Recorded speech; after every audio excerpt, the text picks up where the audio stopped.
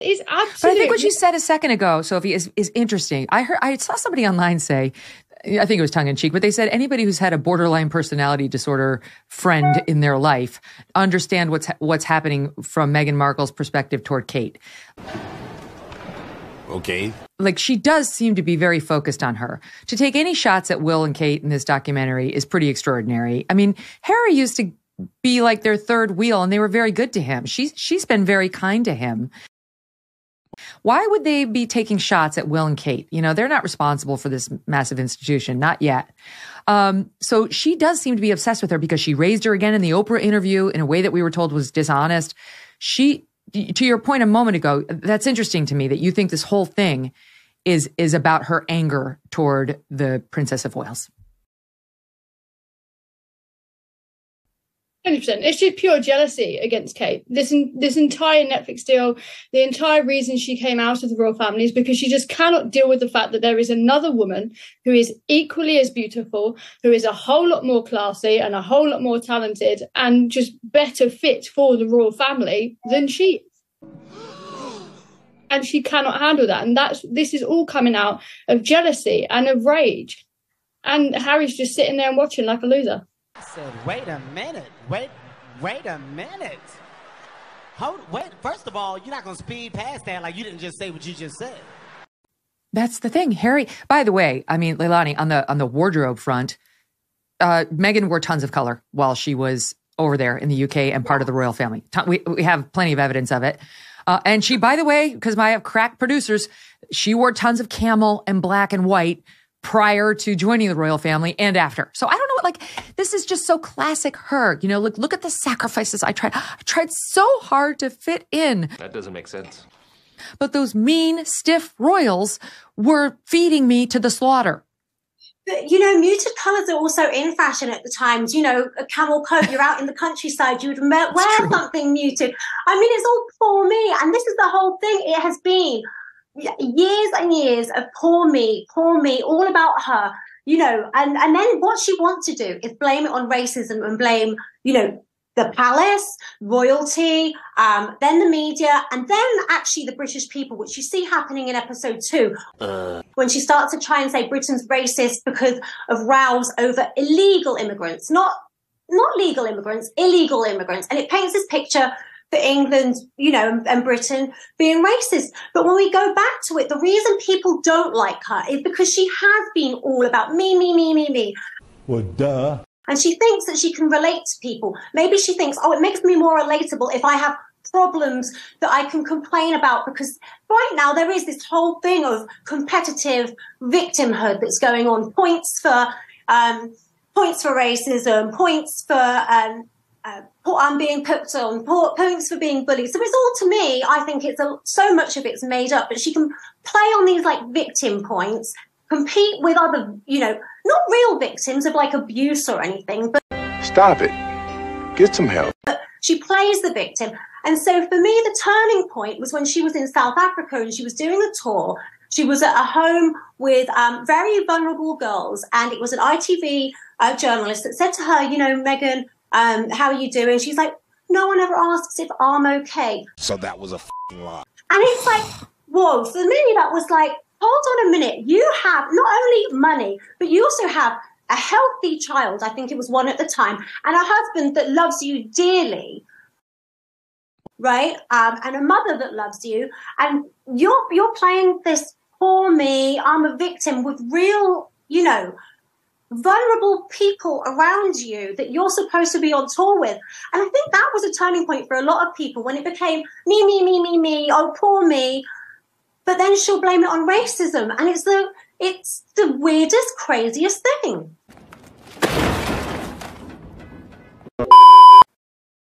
Oliver the Ornament is a 7-book series about one family's collection of ornaments.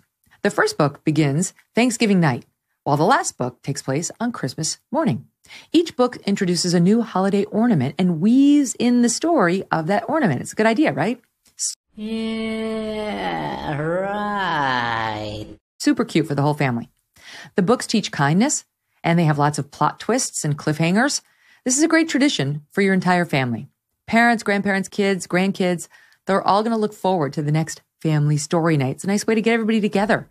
And Maybe some hot cocoa mixed in, maybe a warm fire, maybe some eggnog for the grown-ups. It's great for the holiday season.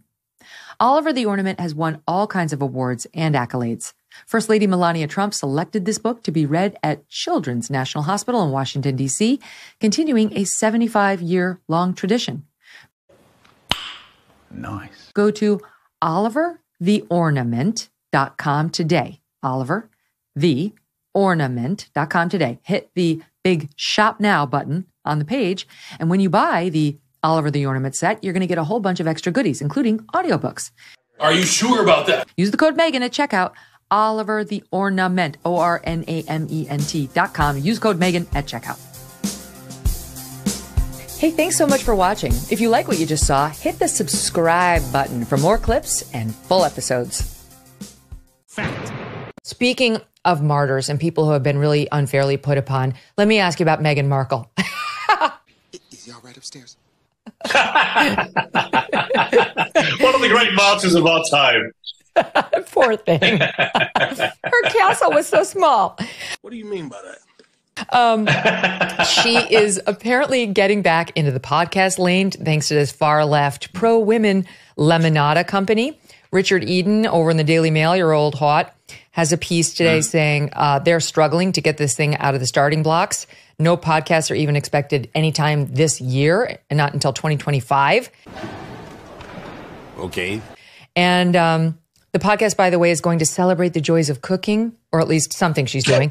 Her Netflix show, I guess, is going to celebrate the joys of cooking, gardening, entertaining, and friendship, Piers. She's going to be teaching us how to be a good friend. Nice. I can't wait to find out from Meghan Markle what that's like. Well, as one of the many friends that she cut off spectacularly the moment she got a bit of royal action, along with her entire family, of course, on both sides, apart from her mother. Yeah, right. I don't think Meghan Markle's in any position to be lecturing anybody about friendship. I mean, it always made me laugh that the Archewell website, their charitable foundation, says it's dedicated to compassion. I mean, it's hard to imagine two people who've been less compassionate in the last few years to the ones around their loved ones than these two, right? This is two people who trashed all their family. And You know, whether it was her father or whether it was Harry's entire family at a time when Prince Philip and the Queen were both dying. There they were on national television, from Oprah Winfrey to Netflix to whoever, you know, as the Spotify guy put it, whatever grift they could get paid for, up they were trashing their families. Are you sure about that? So the idea now that they're reduced, or that certainly Meghan Markle is now reduced from somebody who, you know, remember Meghan, she had a fairy tale royal wedding that was seen around the world. You know, the carriages drawn down to Windsor Castle and so on. It was an amazing event.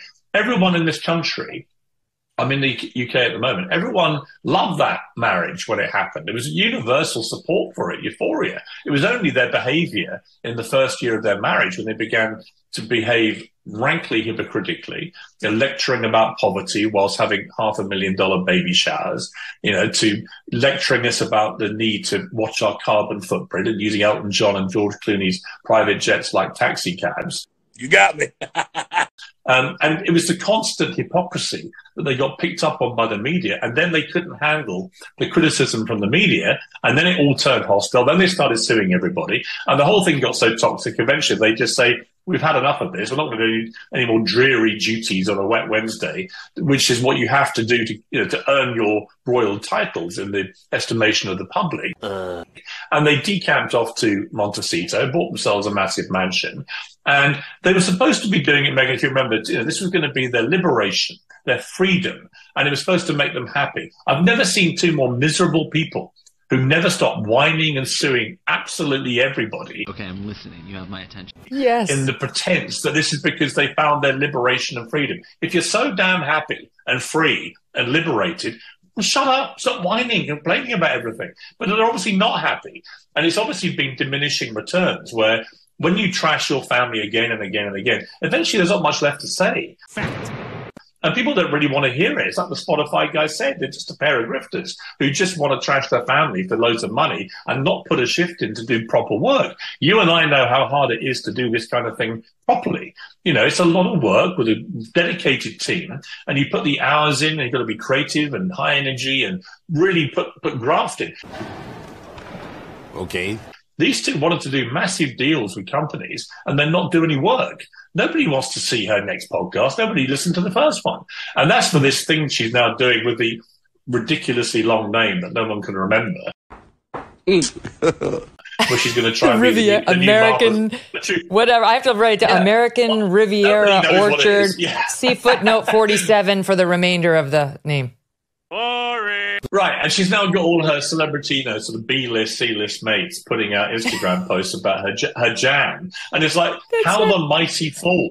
This was a woman who had it all in this country, who literally had it all, and is now flogging jam from her kitchen in Montecito. What? While her husband runs around fuming about absolutely everything and everyone, because he knows, in his gut, he knows what he's lost. And eventually, those chickens will come home to roost. Fact. And then she will be touting their eggs on her stupid website where she's wearing evening gowns while walking around her mansion that we're supposed to feel sorry for her because she's in. I love it. But on the grifter subject, one of the funniest things that was Bill Simmons, who said that at Spotify, I've never seen such a pair of grifters. They wouldn't do any work. Why? She got paid all this money. She barely did anything. Him too. Yeah. And now she signs this pod deal with this Lemonada. We're not getting a podcast for years. And then she decides to sign this deal with Netflix. She's done nothing other than now this show she's going to do on cooking and friendship. Finally, okay, we'll believe it when we see it. And then finally, she's got her little Riviera thing going, where so far we've had one jar of strawberry jam. She's so lazy. The whole thing. It's sort of lazy and a bit pathetic, God, please, no! No! This is somebody who demands that we use the title Duchess of Sussex. I come from Sussex, which is a county in the south of England.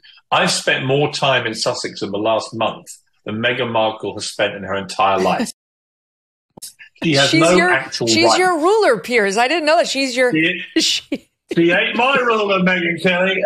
She is somebody who, listen, as I've said to you, I think many times before, if they actually want to do this kind of thing and trade themselves around as sort of, celebrities and do that sort of circus, then they can do it, but they can't do it with the royal titles. Fact.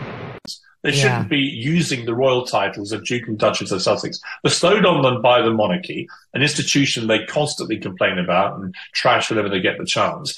Fine, if you want to go off and be celebrities in California, do it. But don't trade on the titles. That was easy. Every time I see her demanding to be called Duchess of Sussex, I laugh. Nobody in Britain calls her that. It's Meghan Markle.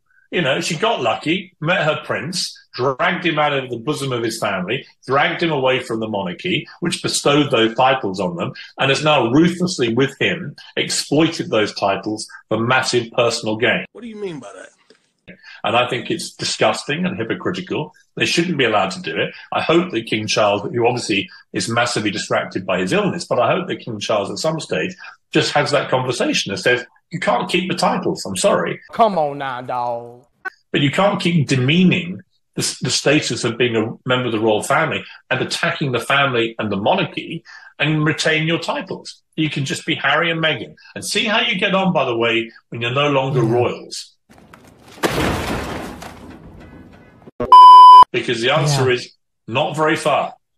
That's right. Who wants your jam then?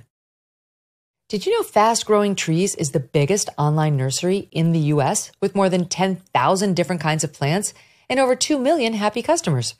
What is he doing? Well, now you can grow lemon, avocado, olive, or fig trees. They have houseplants too. Fast Growing Trees makes it easy to order online and ship directly to your door in 1 to 2 days. You can even speak to their specialists for a free consultation. You can find the perfect fit for your specific climate, location, and needs. Whether you're looking